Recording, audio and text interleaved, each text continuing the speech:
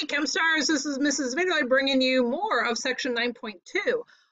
The first two videos of section 9.2, we were setting up BCA tables and showing you how to use those. But they always started and ended with the mole. We started with how many moles and we ended up with how many moles.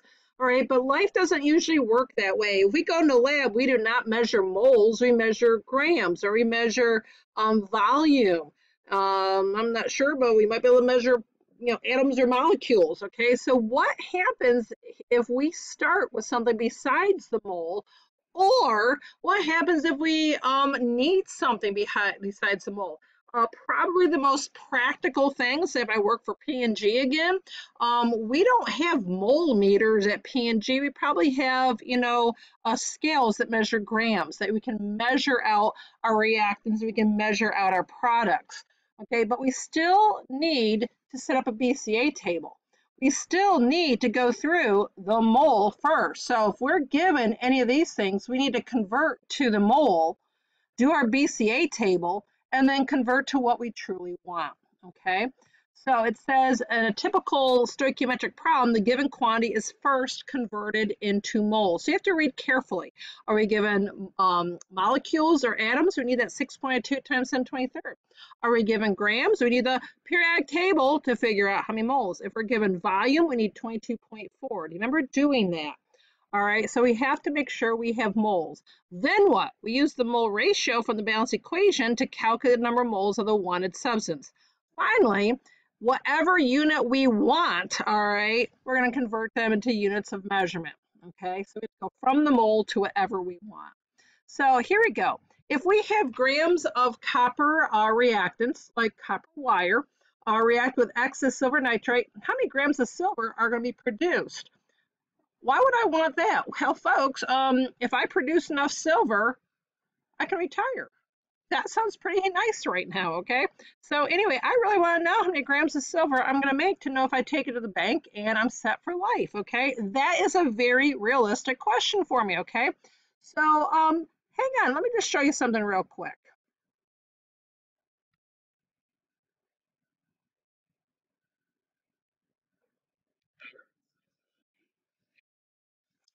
There's my copper, and that's the silver nitrate. He's going to pour some of that into the test tube.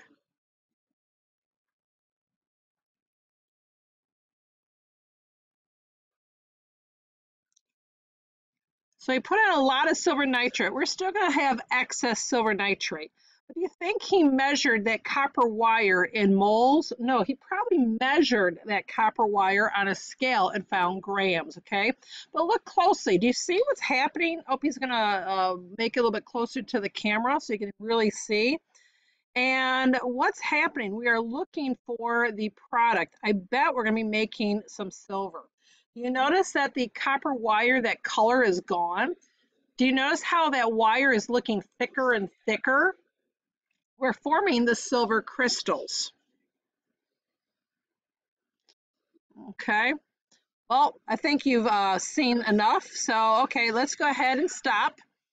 And let's go back to here. All right. So, let's just say for whatever, all right, he measured out 8.95 grams of copper. All right, so now what? I want to know how much silver he actually made. I want to know if I can retire off of how much silver is being made. I think that's a good question, all right? So let's see what you do next. All right, so here's my BCA table. I even balanced the equation for you. Isn't that nice of me? Now, what goes in here? Moles. Moles goes in here, all right? If you want, we can already put the 0 and the 0 here because that works every time. But I can't put 8.95 here, can I?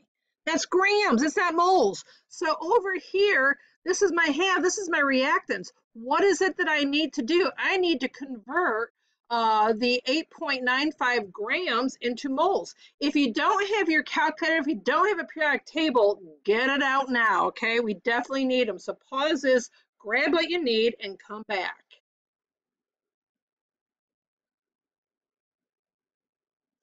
All right, so what happened? So we have grams here, grams, periodic table. Look up copper. I gave you something easy. I gave you copper. What's the molar mass of copper? 63.55. Where do I put that? Do I put it on the top or do I put it on the bottom? What's going to work? I need to put it on the bottom. Why? So the grams cancels out. What is it that I'm looking for? I want moles. So that goes on top, doesn't it? So now you have a calculator. What are you going to do? 8.95 divided by 63.55. What do you get?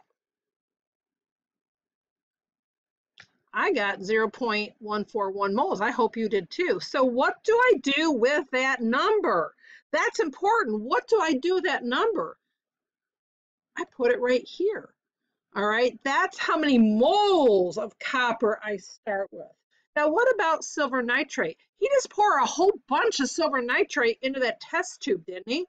All right, so do I know how much I have? No. So what do I assume that is still is in excess? Just like before, if I don't give you the other amount, assume you have plenty of it. So what do I do now? I need to do the change. So bring down the 0.141. I'm going to be subtracting it. And now what? You figure it out. Pause this and fill in the rest of the BCA table.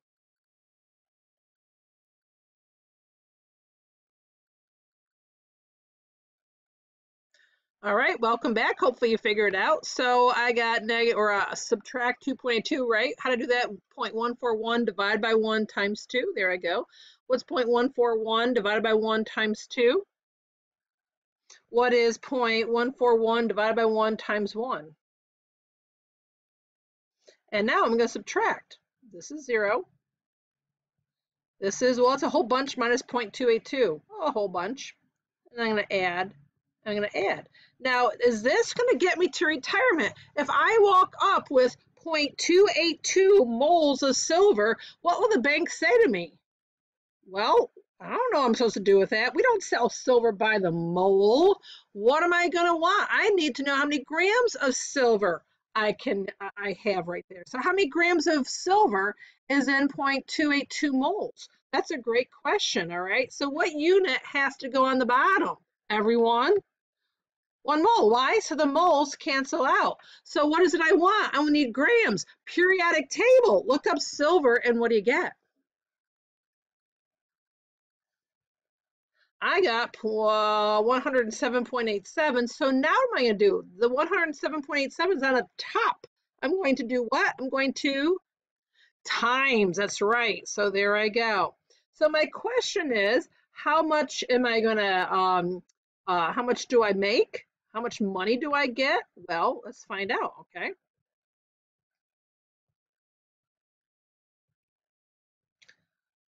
I have 30.7 grams, all right? So I went ahead and I looked up on the internet. So how much money is silver worth? It's going for $0.41 per gram. All right, so I'm going to stop this again. So how much money is 30.7 grams? Well, as it turns out, 1 gram is worth 41 cents. So I get a whopping $12.57 or 59 cents for my my troubles there. Well, guess what? I think you're stuck with me. I'm not going to retire on that. Okay. So here's my recap. You ready? Oops, I need to extend that. There we go. There's my recap. If you have grams and you want grams, so what do you have to do? Convert grams to moles. Why? The only thing in the BCA table is moles. Did you catch that? The only thing in the BCA table is moles, okay? Then what? Use the BCA table and convert. Use that mole ratio to find the moles of what you want. Then what? Convert the moles back to grams or liters or atoms or whatever you want, all right? So notice it's a 3-step process. Here, I converted what I have into moles. Step number 2, I did the BCA table with moles. And step number 3 is I converted moles into what I really wanted. All right, so that is the recap. So let's try the next page. Well, Mrs. Vanderlooy, I'm going to save that next page for later. That is all we have here. What I want you to do is go to your note packet. And let's work on, this is page 5, I believe, and that's page 6, okay? So go ahead and work on those. and check Miss Macaulay's work and see the answers to that. Okay. Hope this helps. Don't wait to be great. We'll see you next time. Bye bye.